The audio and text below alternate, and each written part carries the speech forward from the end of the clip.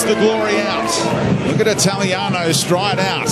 The teenager looking to play in Keogh. Flag staying down here for Perth. Back to Nichols, capable from here. Mitch Nichols, deflection, and the Perth Glory take the lead. A superb opening dozen minutes from the visitors, and they get the payoff there. Ross McCormack, 3 free kicks already this season. The return of the Mac, and he says to Warren Joyce, you should be playing me each and every week because I've got that in my locker. Here we go. A yellow card for a coach. Kenny Lowe, a history maker. He's mouthed off too often, and of course he's still saying that goal came because the fourth he didn't get his board up in time.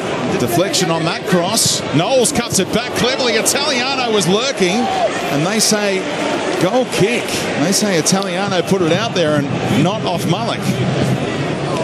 Might be a card as well. Here we go. Perth Glory fans are cheering. Summer Mullock has fouled Italiano. The teenager continues to make... Oh, it's a straight red card coming out. A straight red? Was it worthy of that? No. That's ridiculous. Xavi Torres. Beautifully dispatched.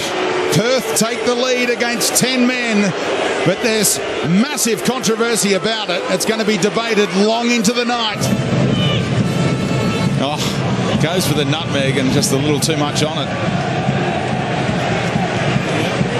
Well, once he hits the first man, it's not the best. Oh, Fitzgerald knew he was in trouble. Malia broke free.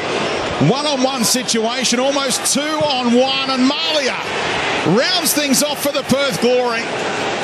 They're going to go home with 3 points as massive underdogs tonight. Playing against 10 men, and the fresh legs of Mitch Malia kills things off.